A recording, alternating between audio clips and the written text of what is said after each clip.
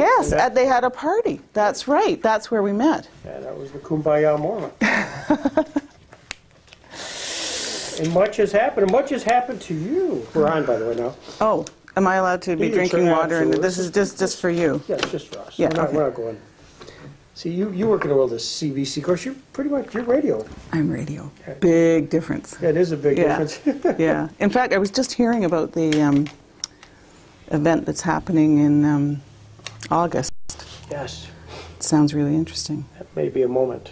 It may be a moment. Because it's quite different from the other one. We couldn't do it if it was similar. But I was just telling Paul, I mean, we did the documentary of the prosecutors. We did a documentary about Lilydale. You know, it sort of feels like familiar territory, this place. Did you even have to go to Lilydale to Well, I didn't. I sent someone to Lilydale. He spent 4 days there. Is that right? And it was a great piece, a fascinating piece, just about the community. Yeah, yeah. You know? So, very different from Chautauqua, that's for sure. Well, since you were last here, much has happened to you. I mean, we have a stage play. Mm-hmm. And you have a movie? There's a feature documentary, okay. Which came out, my goodness, 3 years ago, and was a theatrical release. Mm-hmm. And there is still a feature film in the works. So, yeah, it just, and we have this 10th anniversary album. Yeah. Have you seen that? No. Oh, you haven't? Oh. Well, we got the book. I mean, the book, yeah, the new book. Yeah, new book. We got that. Is that in it? Is there something in there that? There's about 70 new pages in there. Oh my gosh. Yeah, and they're really, really lovely. It's updates on the story, some new material about Hana, new photographs, and then a whole bunch about projects that kids have done. Yeah. And yeah, so that came out in almost a year ago exactly. Yeah, 10 years. It was last year. So. Do you pinch yourself thinking how this sort of came to be, really? Yes. You know, I guess for the tape, kind of roughly, how did it all happen? I mean, it kind of came to you as and you converted it into a... Well, I read about it in a community newspaper, the Canadian Jewish News, which just announced it was folding last week. After many years, like many other newspapers are. So that's where I first heard about it. And then I turned it into a radio documentary. And then out of that, that woman I mentioned to you earlier, my publisher, Margie Wolf, who was a friend already, who was a child of survivors, said, turn this into a book. And so after much procrastinating, I did. And yeah, it's stunning what's happened. It's unbelievable. Were you a Holocaust student before then? Oh yeah. Okay, so you had a fundamental background, and then. Well, I wouldn't say I was a student. Okay. I mean, I was never officially a student. I was I had gone to when I was 13 to visit Buchenwald with my family, and after that became completely obsessed with that part of history. And I mean, my university degree was in history, but it wasn't in Holocaust history at all. It was more a personal interest, but it was an enduring personal interest that, well, I was 13, yes, 45 years later, still lives. Still a child. Yes, yes, exactly. Yeah, it just never ebbed. But as a kid, I was really, I just gobbled up everything I could get my hands on. And you know, I always tell kids that when I was 13, nobody talked about this. Nobody. Survivors didn't talk much about it. It certainly wasn't taught in schools. There were no books for kids. It was just not on the radar. And so I had to search hard to get stuff to read, but I did. And yeah, and when I look back on my life now, there was this thread that runs all the way through it. How so? Well, I was interested as a 13-year-old. Now, was your family involved? No. Was there any? No. No. The only involvement, so-called, is that I was Jewish, Right. you know, and so whether you like it or not, you're involved. And I did, you know, I wrote essays about it when I was in school, and then I did some radio, and I did a series when I was in 1989, 6 hours, called Lost Innocents, The Children of World War II, and there's just this sort of thing that carries through my professional life and my personal life, and the explanation for it I don't have, other than that it's a tremendously compelling part of human experience, you know. What part of this story first grabbed you? I mean, there had to be an aha moment where you said, aha. It was actually a bolt. I described that in the anniversary album, because I had made this documentary series, the 6-hour one, and it just about killed me. It was a really tough experience. The best radio experience I've ever had in my life. It was spectacular, but boy, it was hard. And I just swore off making documentaries. I thought, I'm not doing this again, and I'm not doing it on this subject. I'm not going near this subject again, except in my own personal reading. And then I still remember where I was sitting when I read the story the first time. It was just boom, and it was, I mean, there were so many things about it, but the main thing that drew me was the weird combination of Japan, Canada, and Czechoslovakia, and also the search, you know, the mix of horror and hope and, you know, sadness and connection, and it is a very unusual story that way. And I mean, I think that's the main reason. There are many different reasons, I think, why the story has gone as far and wide as it has, but I think the main reason is that combination. Because, you know, I get asked often by people, you know, why did you write this story instead of somebody else's story? And will you write my story? Which is kind of heartbreaking, because every story is important, but every story can't be a book, you know? But this one had the ingredients, and I knew it. Just, I mean, I didn't know it was a book, but I knew it was a documentary. It just, you know, my hair stood on end, so. Did you know beforehand that George was still alive? I mean, when the first article was out in the Yes, Jewish I knew from that article that he was alive. I didn't realize that he lived about a mile from my house. No kidding. Yeah. Yeah. Was he a willing collaborator in the story? Yes, very willing collaborator. And I mean, I called him. I cold called him. I was away for the weekend. I remember all these weird little memories. They're completely irrelevant to what you're interested in, but I was... I love this part of it. Yeah. I actually do.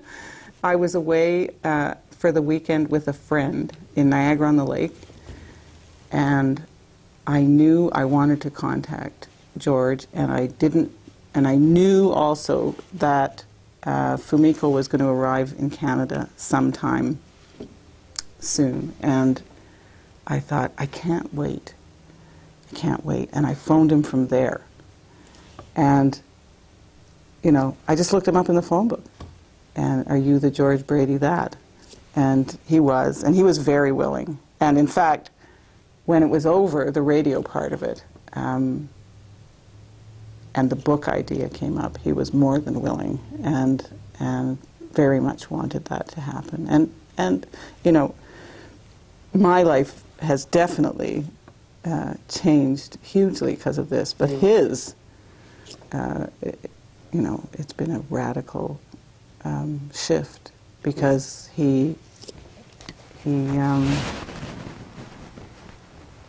there's meaning in his sister's life, Right. you know? As at the same time as having evolved those memories, I mean, here he's in Canada, And it just kind of evokes a time when maybe he'd probably forgotten it until this all had surfaced. You mean he had forgotten? Yeah. Well, You never forget. No, you don't forget it. He didn't talk about it. Right. He used to say that he had 3 sons in his first marriage, and he used to joke to them that the number on his arm was a phone number. Mm-hmm. And he really didn't talk about the experience, and he kind of prided himself on being that guy who lived for the present and future, and but he had nightmares about Hana.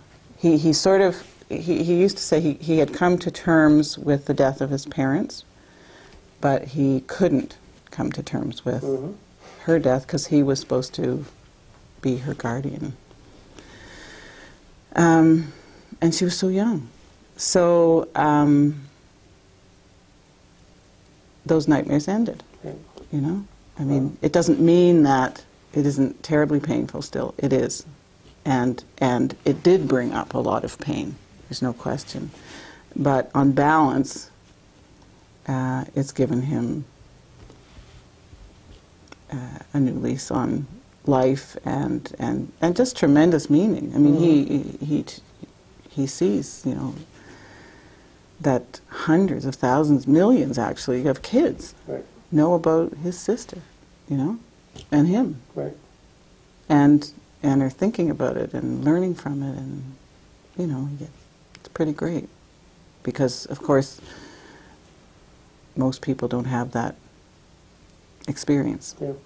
What's the surprise to you? Here we are looking at a little more than 10 years since the documentary, the book.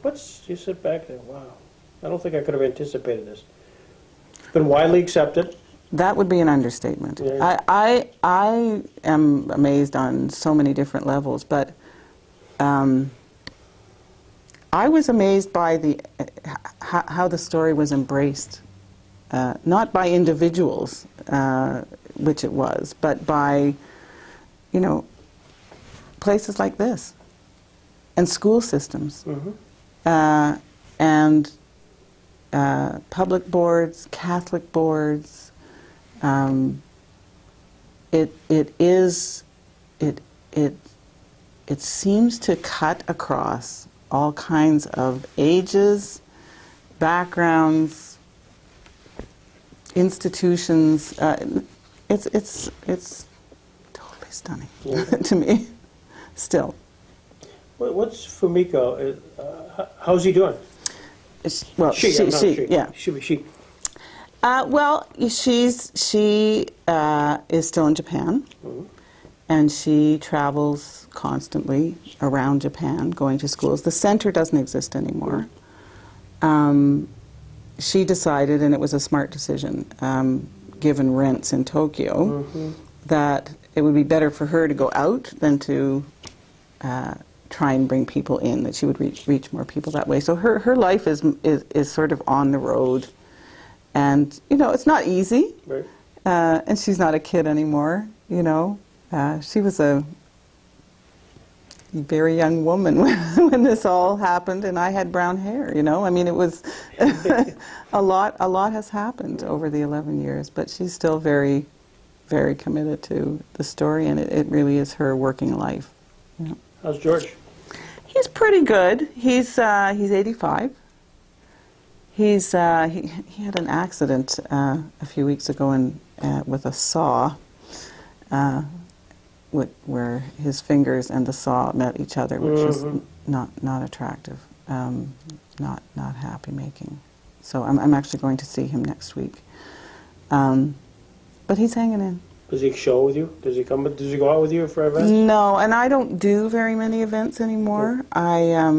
I pick and choose really carefully because I could.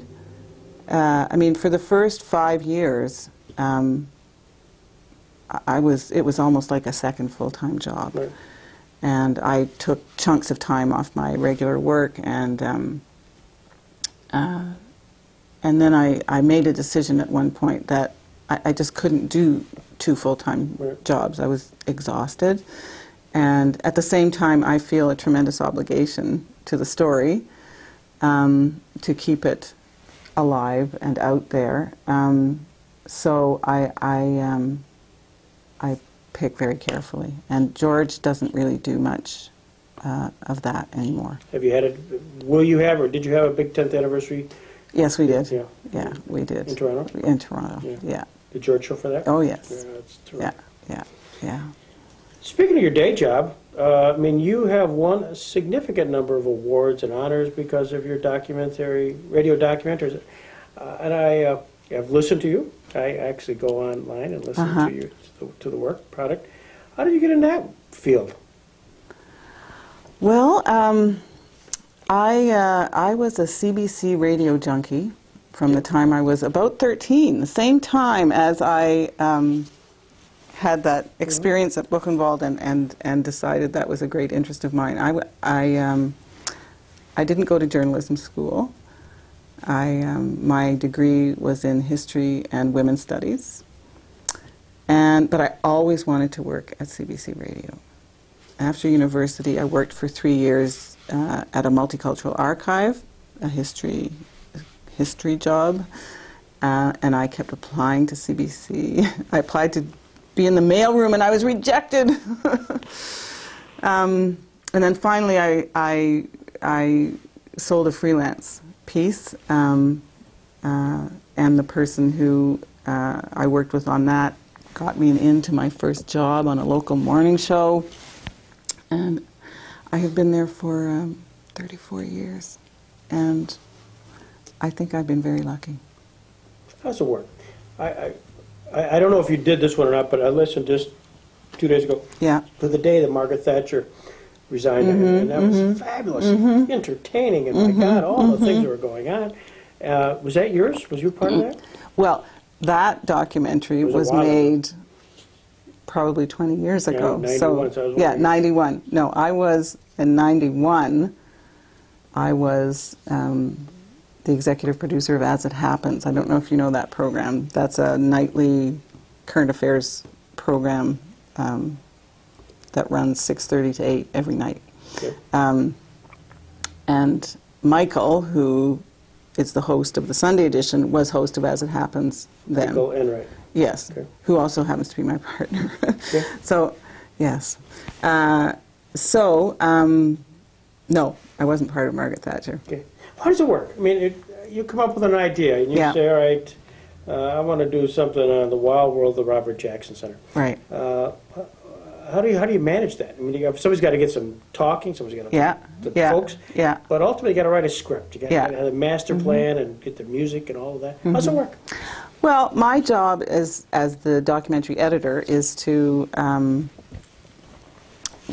I come up with a lot of the ideas, and then I assign them to a documentary maker. We have 3 full-time documentary makers, and then freelance documentary makers, and some people who also work on the program who do the odd documentary. We talk about the story. They go out into the field. They collect tape of interviews, sound, ambience, experience, bring it back, toss it up, and try and give it some shape. And my job at that point is that they come to me with their rough project, and my job is to turn it into, with them, something golden. So you'll do the editing. Yes. You'll sit there and Yeah, and it's making documentaries is really hard. So, and I'm very, I have a lot of sympathy, empathy for the doc makers, because it's really hard working in the field. Radio people, unlike television people, work alone. So there's nobody to say, did you think that worked, or do you think I should do this? It's all you.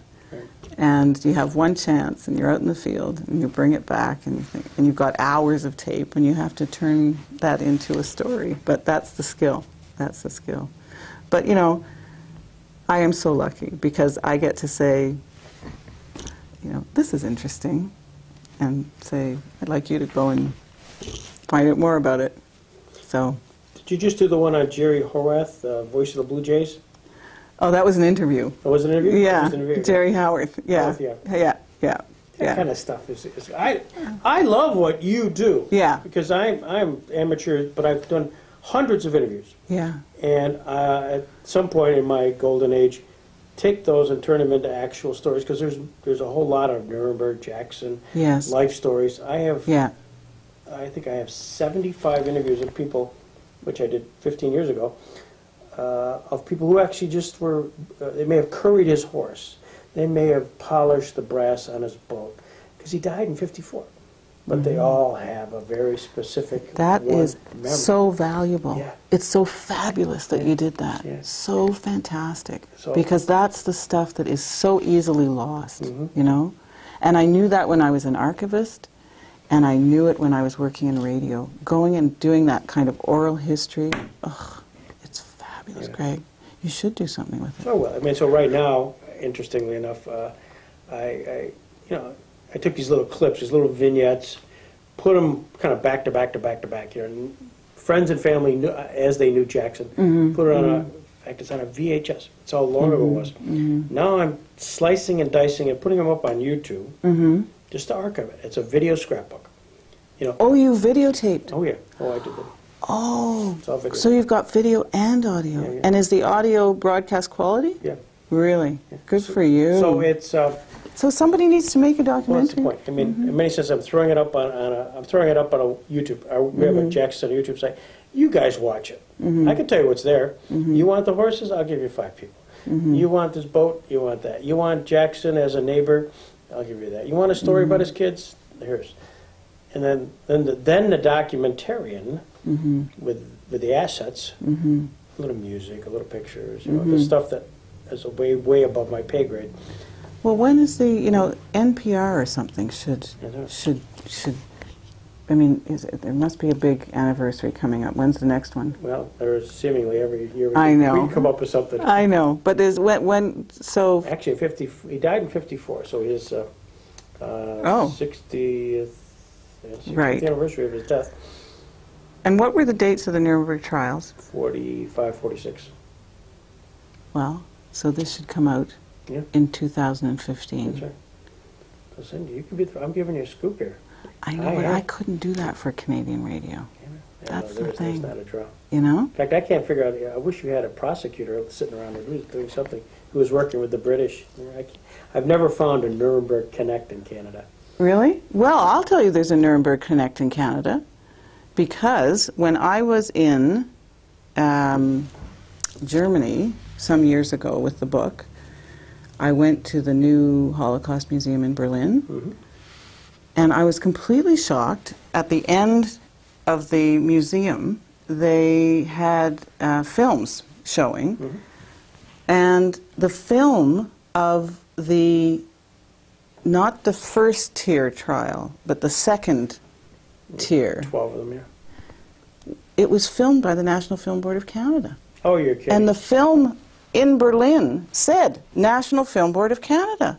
It was amazing. I don't know what the story is, but there is a story, I'm sure, of how that happened. Wow. Yeah, so there is a Canadian There it is. connection. Oh, I'd like to see this. That's a scoop. That's worth pursuing. Somebody in Toronto who might be, was a young kid, probably filmed it. There's your call. Don't you have a little email call you blast out? Just at the Jackson Center, I noted this. The president was Yeah, I'd ecstatic. completely forgotten about it until now. Yeah, this could be you and I. Maybe have an interview with some guy. Wow. Now that, yeah, Now there's your Germany, Canada, United States. Germany. Right, See, right. this is sort of a right. multinational moment in time. Karen, I don't want to tell you what to do your job, but what part of the, speaking of your job, we're off. We got to digress.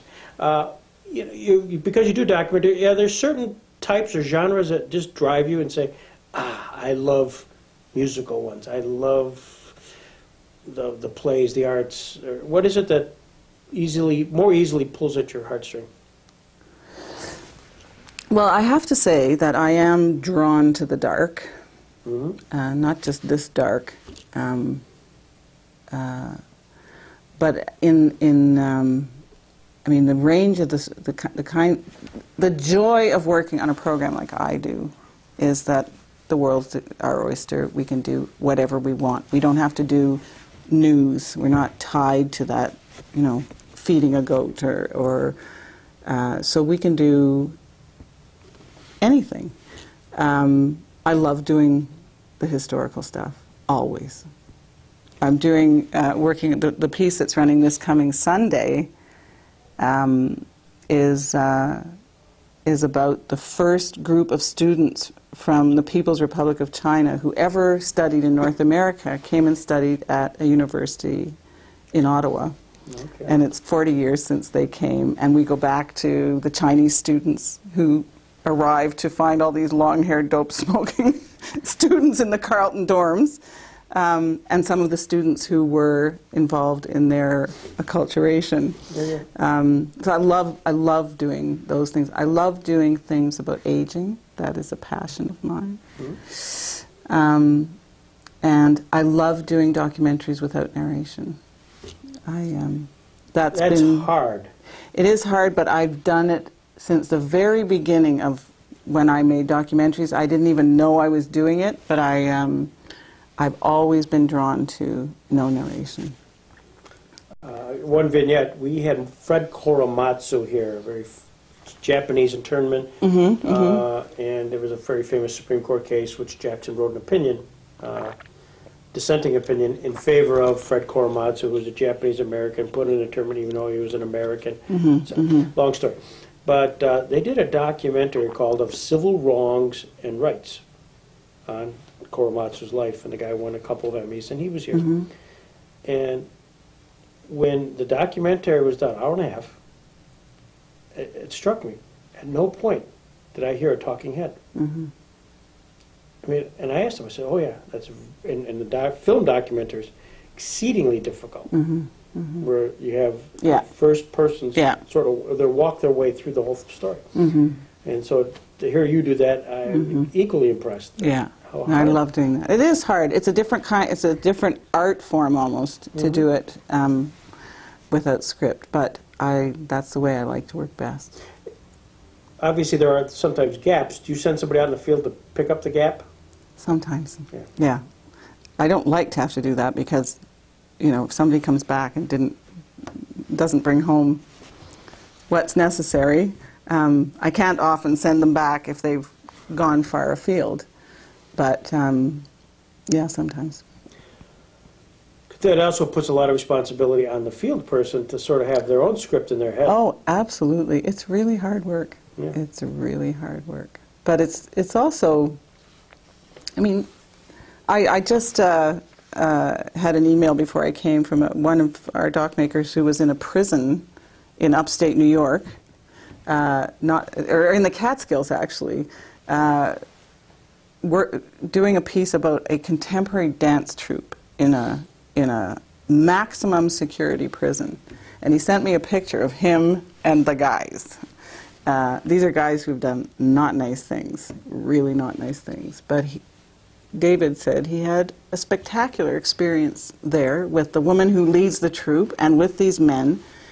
And I wrote him back and I said, that's why we love our jobs. And it's true. I mean, how many people get to do things like that, So I feel very, very blessed in that.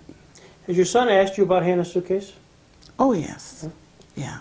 He, it was very much a part of his growing up. I mean, it was published when he was 6. And I didn't tell him about it when he was 6. And I was very nervous about him finding out what the story was. And a very wise person, I don't even remember who it was when he was 6, told me, you don't have to tell him the story. He doesn't need to know the whole story. Just tell him that it's about a girl who died in a war. And I did, and that was enough for a 6-year-old. But then about 2 years later, I did read him the story. And he had a very quiet reaction. So quiet, I was a bit worried about it. Mm-hmm. And I pushed him to tell me what his reaction was, and he finally said he didn't want to tell me. And I pushed and pushed, and finally he did. And he said, you know, I don't want to be Jewish anymore. Mm. And I was just gobsmacked, you know, and really, it just took my breath away for about 10 seconds. And then I thought, that's a perfectly logical reaction for an 8-year-old to a story like that, you know? And luckily I was quick on my feet that time, and I told him about all the people he knew who were Jewish, who knew all about this history, but were still happy to be who they were, and you know. But it was a real moment when he said that. But then, you know, as he was growing up, those were the years when all his peers were reading Hana's Suitcase, and you know, it was just out there and everywhere all the time. So it was exciting for him too, because I mean, he got to come to Chautauqua. Mm-hmm. He got to come to Australia, and BC, and you know, all kinds of wonderful places, and meet all kinds of wonderful people. So it's been an experience for him too. This was your first, and currently your only. That would be correct. And any other on the horizon? You know, no, is the short answer. I keep, I mean, I certainly worked on the anniversary album, mm-hmm. but it's not the same. And I think that my working life is as much as I can do right now. And maybe when I retire, I might write something else. Or maybe someday I'll be sitting on a couch like I was with Hana and just be struck by a bolt of lightning about a story, you know, that I can't look away from, even though I don't have any time. Yeah. But I mean, well, you know, this one has kept me so busy. Yeah, yeah. It hasn't left a lot of fallow time, you know? Well, we're thrilled. We know that you've said no to a lot of people, so yeah. we're thrilled that you said yes to us. Yeah, well, I'm thrilled to be here. I really am. It was so nice to see familiar faces, yeah. you know? Because it's an interesting experience if you haven't done that kind of thing in your life before, to keep walking into these new worlds, completely new people that you've never met, you know, and sometimes it's really hard work, you know? So it's nice to be in a sort of familiar place. Well, you know, everybody, it's a beautiful thing of what you do, because you're capturing moments in time, and you also, because everybody's got a story. Mm-hmm. And your job as a documentarian is to extract that. Yeah. And in my world, I'm a lawyer by trade. Right, that's my day job. But lots of stories there too. Lots of stories there, but this is much more fun because you can. There are some interesting threads, and as I've really gone back through all those guys, I mean, hundreds of interviews I've done. It's mm-hmm. hard to believe when you do one at a time, that all of a sudden there is such an amazing amount. And it's not all Jackson. It's sports. Mm-hmm. It's old-time baseball mm-hmm. guys. It's mm-hmm. somebody who's. You're a baseball guy? Yeah. Yeah. Have you ever done anything on the Expos? The Montreal Expos, the team that was. Yeah. No. Now, Michael is a big baseball fan. Mm. He's the one who wanted to talk to Jerry Howarth. He did an interview with Jerry Howarth last year, mm-hmm. And then had him back. People love that guy. Yeah. And I don't know the history of the Expos. I know that when I was a little kid growing up, the people across the street had a dog named Expo. That's all I remember. But I don't know the history of the Montreal Expos. Well, they had an affiliation in Jamestown. So for 19 years, they actually owned the Class A team. Oh, this was a farm team. Yeah. Oh, you're kidding. So the Tim Raines, Andre Dawson's, Galarraga's, Randy Johnson's, all those names which became household names for the Expos while they were there, all started here. Really? Yeah. Oh, I must report that back. Yes. So Michael Interesting. probably wants to come down and start here. Yes, exactly. Work his way up. And many of the guys who were part of that world, what do you want? Carol controls my life. Not for long, I gather, I know it. unfortunately. Yeah, then we're going to interview her about her life and times here. Here, that's a really good idea because she probably knows more than most people, I would guess. Carol Drake. I know where the keys are. Unplugged. Yeah. Oh, boy. Okay, well, she's here for a reason, so thank you. Thank you. She wants us out of here. Well, That's they're so going to sad. get ready to just kind of go through how you're going to do the awards. Oh, stuff, okay. So Okay. we'll go ahead and do that when you're done. Well, we are done. Karen, As soon as I heard baseball, I knew I could come in. no, I'm telling you, Michael, Expos, because there's got to be some ball players still up there. Because Who did the Expos become? I can't remember. they became the Washington Nationals, which is a hot team right now. And some of the folks who, like the Detroit Tigers president, general manager, Dave Dombrowski, was with the Expos. He was their general manager. I could give you a lot of background because we lived it for 19 years down here. That's so funny. So when Michael wants to do that piece. Okay, I will pass this on. With Rusty Staub. Yes, I know all these names, even though I'm not a big baseball person, but all these names are familiar to me. Yeah, that would They be were the one a to big deal. La Grande Orange. Uh-huh. He was a redhead. It was a Rusty Staub. I can help you out here. I can make you look good. What an operator this guy is, eh? I'm well aware, yes.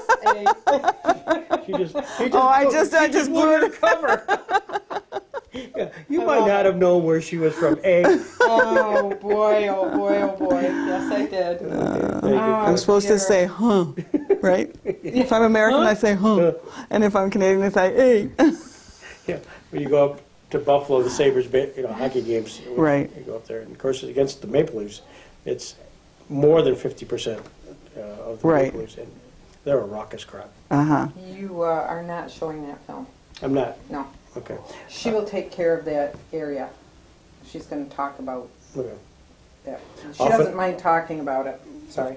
All right.